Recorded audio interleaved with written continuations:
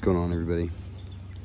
So, 3 things I took away from the John O'Leary video.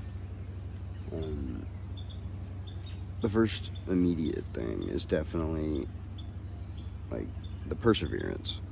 And the perseverance of John O'Leary to, like, because I'm taking a lot of psychology classes, and one of the things that, you know, gets brought up a lot in psychology when talking about just, like, the state of mind of people is the topic of, like, suicide.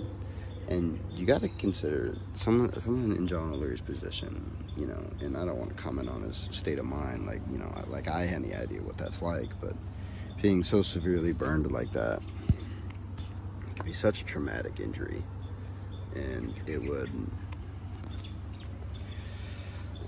definitely be impactful on many, like, obviously physically, mentally. Like, he talks about how he had struggled to fit in, like how he you know, it's like everyone wants to be certain things as a kid, but like in his situation, he just wanted to be ordinary. Like, he just wanted to fit in like normal. And when you have skin grafts from neck to toe, I imagine it would be pretty agonizing for a long time. So I mean, there's no other word for it. Incredible, really. Like, he was a really cool dude, not to mention Mr. Buck. That was one of the coolest things ever, especially when he gave his Hall of Fame baseball to John O'Leary. That was really cool. But so yeah, the first thing is just perseverance. Just, you know, like, another example of this is when he talks about when he was in church, and he's like, if you have one talent, it is your, like, obligation to multiply it. And I think that can be beneficial in the business world.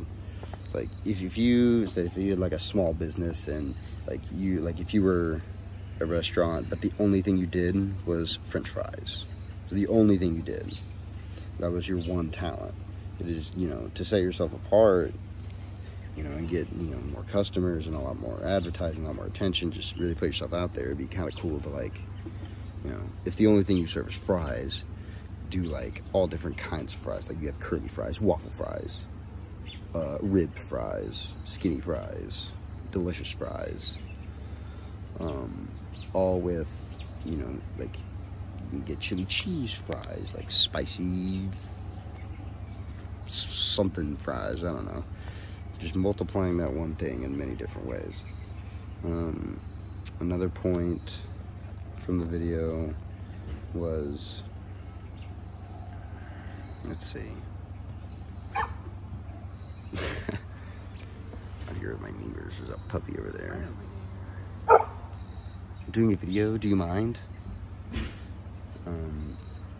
But another thing John O'Leary said that could be applied into business was, like, yeah, I don't know, I kind of even want to cry just trying to remember some parts of that story. That was impactful. Him and Jack Buck was an amazing thing. Like, teaching, like, helping John O'Leary learn how to write again, like, that's crazy. I guess something like that. Like, just that kindness, just that need to help and do something to help just to help like, to help get someone through something like that. Like,